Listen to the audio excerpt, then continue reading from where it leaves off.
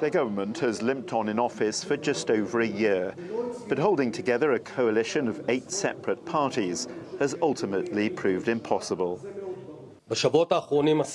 In recent weeks, we have done everything that could be done to preserve this government, which, in our eyes, its continued existence is in the national interest. Believe me, we have turned every stone upside down, not for our sake, but for the sake of our beautiful country, for you, citizens of the State of Israel.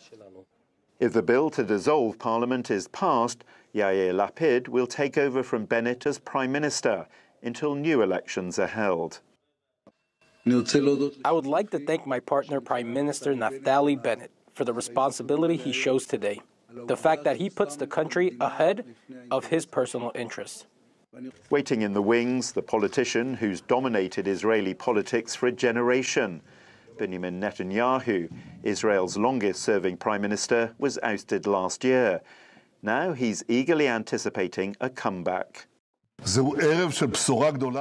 is an evening of great news for the crowds of citizens in Israel. After a determined struggle of the opposition in the Knesset and great suffering of the public in Israel, it is clear to everyone that the most failing government in the history of the country has ended its way. Israelis could be forgiven for being weary of the constant summons to the voting stations. Opinions are divided on the need for yet another election. Really very sad for me. I think in Israel we don't need elections. We have to be together like brothers. It's been way too long in coming, that's what I think.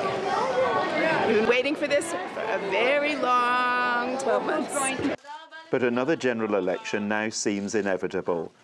And October the 25th has been earmarked. John Brain, TRT World.